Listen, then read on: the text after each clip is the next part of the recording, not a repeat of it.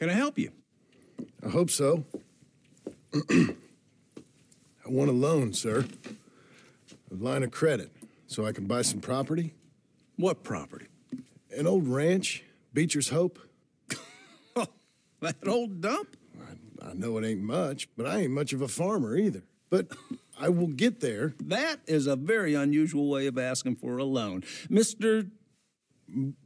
Marston. Marston. Only folk around here call me Milton. It's kind of a joke, I guess.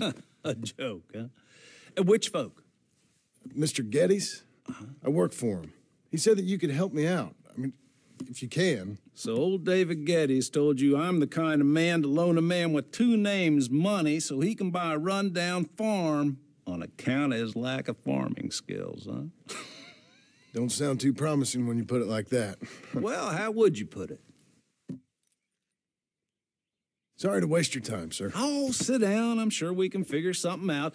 Now, of course, we'll be expecting you to make regular payments, and given a lack of much evidence you got any means of repaying, the terms won't be too great. But if my cousin vouches for you, it'll be okay with the bank. Really? Absolutely. Thank you.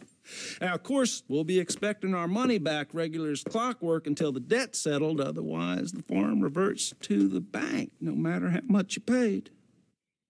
I understand. All right.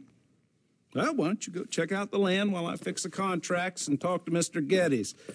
Oh, I heard there's squatters up there. We've been having so many problems recently they'll need clearing on. Sure. Well, come back when you're done and we'll fix up the paperwork.